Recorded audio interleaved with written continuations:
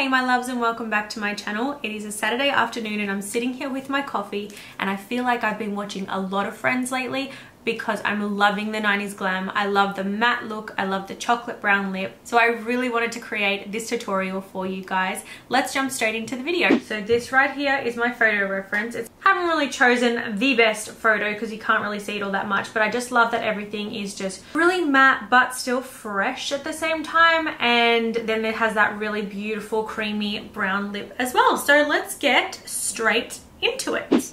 Before I do anything, I just feel like a grinded coffee, so I'm just gonna order one.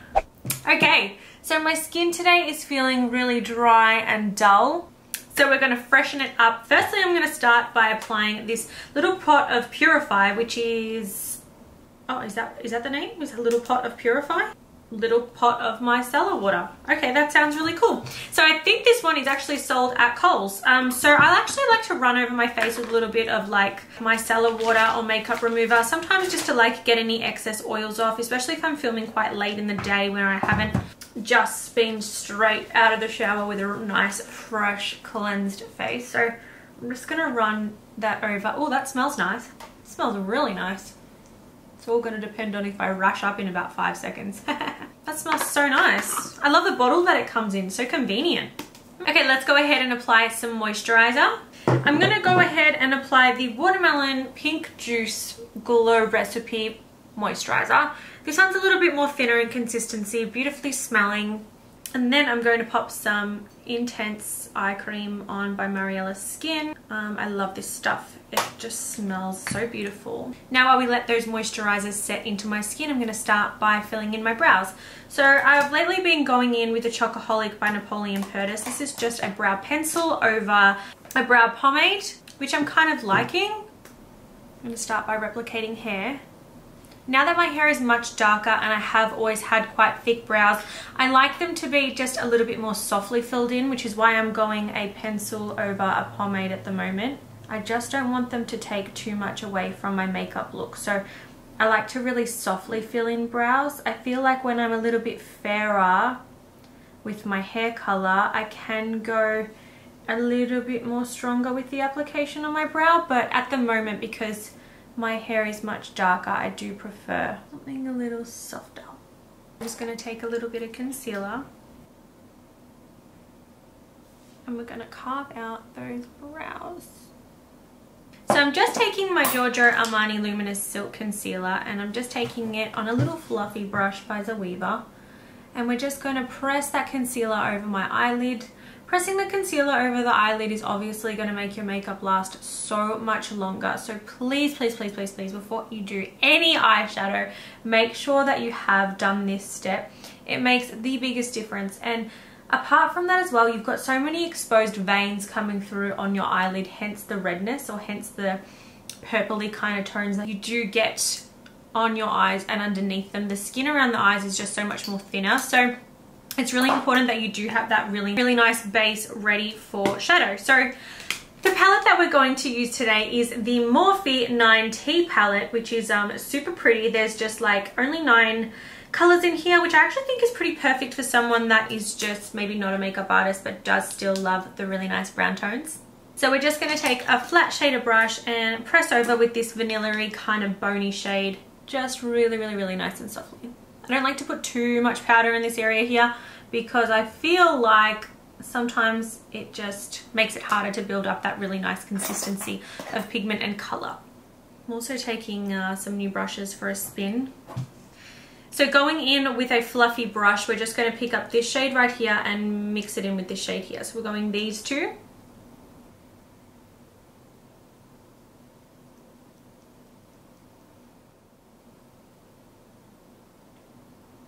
Okay, so now that we have built up that really nice pigment in the socket line, that really nice brown shade, we're actually just going to take the caramel shade and the more chocolatey shade from the outside, and we're going to press that over, and we're going to start to achieve a really nice C shape on the end of the eye. So we're elongating the eye and we're adding that bit of depth as well. Just going to blend it off with a 225 Luxe Blender from Zoeva. And then what we're going to do is we're actually going to go ahead and apply this vanilla shade right here. what we're doing is we're actually building up a really nice pop of vanilla, which is just going to give a lot more definition to the eye, especially because we're going to do a strong wing. Now we're going to kind of tone all that down. So I'm just going to go back in with my 233 from, so now we need to tone that down and make it a little bit more blended. So I'm just going to go ahead and apply the 2 caramel shades here with my 225 from Zoeva. And I'm going to press that shade in the center. So we're just going to get that really nice blended brown, warm, almost toffee shade. And we're just going to blend them off really nicely. And now it's important for me to just try and clean up this area here and make sure that there's no harsh lines. Okay, it's time for some liner. One thing about 90's Glam I find is that everything was kind of super matte. So whether it was a liquid liner or a pencil liner, it still appeared quite matte. So we're going to take the KVD Cake Pencil Matte Liner, and I'm just going to use a mini mirror for this. We're going to start to apply that. You get that really nice defined line. So we're using this baby bullet brush and we're just softly blending it. And now we're going to repeat the same process on this eye.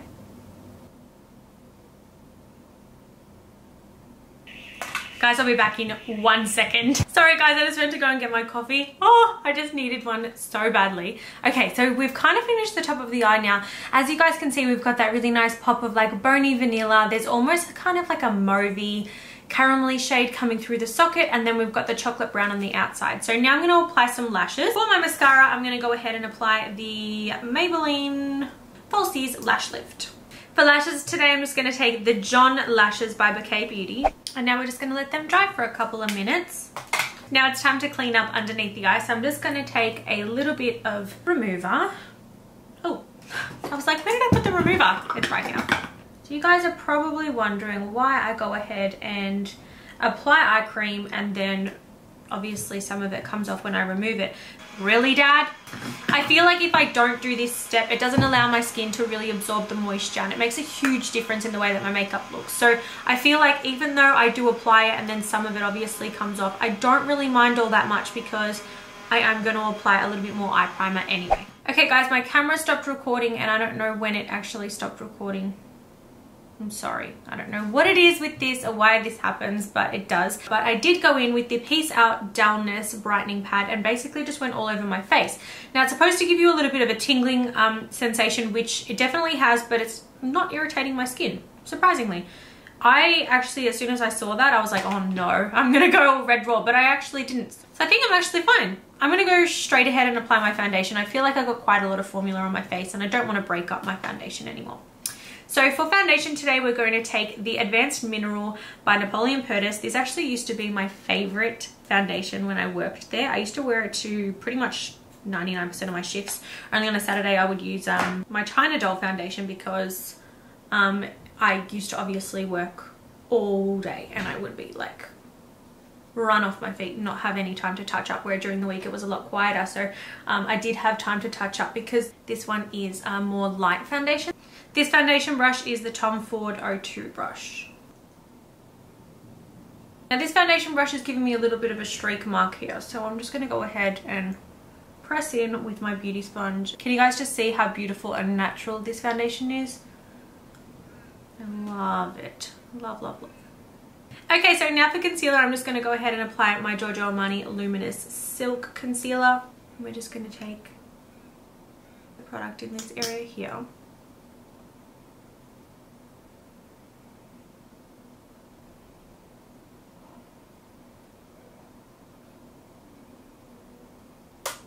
Just brightening up that area by pressing it onto the skin.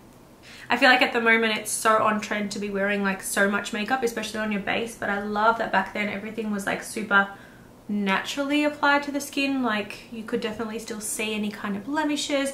Everything was really soft. I think I'm loving so much about neutral glam at the moment. I'm watching so much Friends and I'm seeing like Rachel, Phoebe and Monica just have like the softest foundation, but then their lipstick is like very much prominent and very much there, and that's what I'm loving.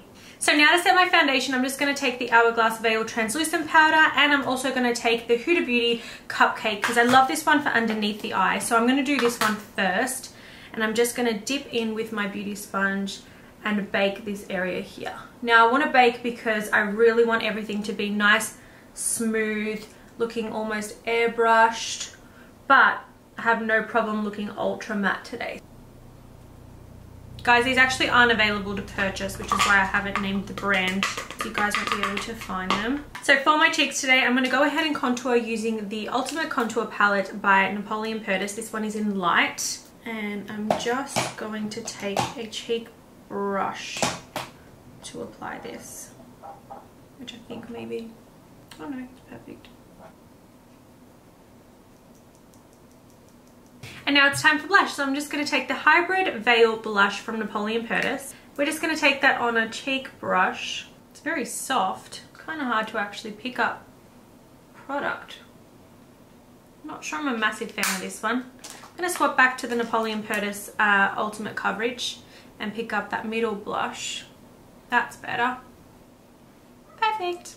So I'm actually going to skip out on the highlighter today, and I'm just going to leave it matte, but I'm just going to finish off my under eye. So I'm just firstly going to go in with this flat shader brush. I'm just going to pick up this caramel shade right here.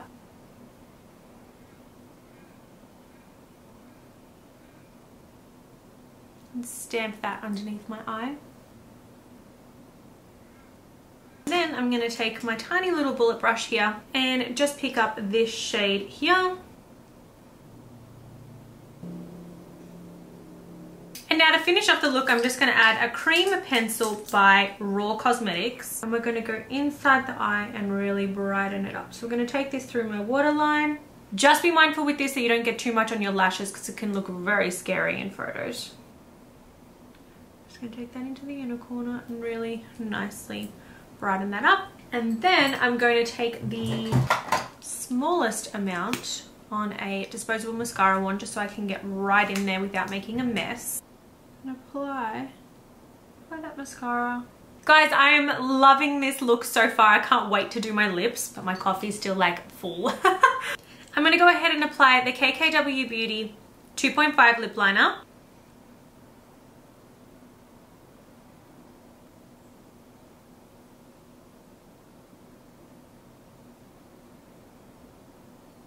I love that that brown mauvey lip was so on trend in the 90s. I love that, and that's what I've been looking forward to with this glam. Because that liner is so creamy, I'm actually just going to kind of fill in all of my lip with it. And then we're going to go in with the Morphe Matte Tempt lipstick. And take that over. Now we're going to take the Veil Hourglass Setting Spray. Okay, that is the end of the final look, and it looks so much better than I thought it was going to look on me. I actually really love this. These lashes, Bouquet Beauty, come through. I love them. I love the brown lip, and I actually love how everything kind of came together. The colors are just complementing the lip so much. That is the end of the tutorial, guys. I hope you really enjoyed this 90s glam. I really, really love it. I really hope you guys enjoyed this tutorial. Don't forget to leave me a thumbs up and a comment. Let me know what you guys think of this look, and I will see you guys in my next video.